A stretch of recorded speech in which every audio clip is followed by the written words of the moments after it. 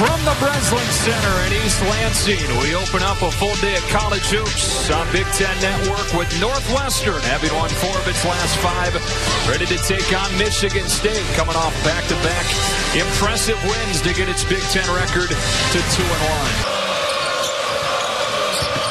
McIntosh going baseline and rolls it in. This freshman is impressive.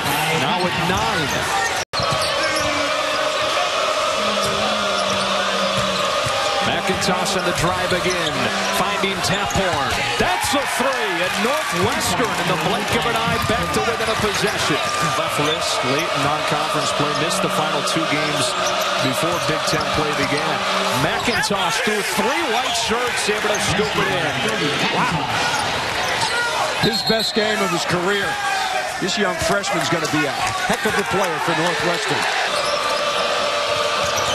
Demps goes right by Valentine to lay it in, and 5 in a row for Trey Demps after he had just 2 over the first 30 minutes.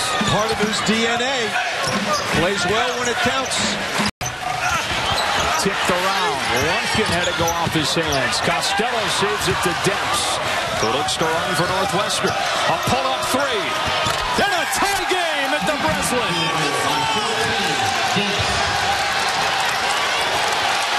They talked about this guy stepping up. It's the freshman against the senior. To Demps in the corner. Open look. Off the front of the rim. Ola won't count. And we go to overtime. Tied at 72. Demps from way downtown. Got it.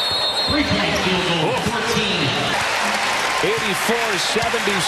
Spartans in overtime to move to 3-1 in the Big Ten, while Northwestern falls to 1-2.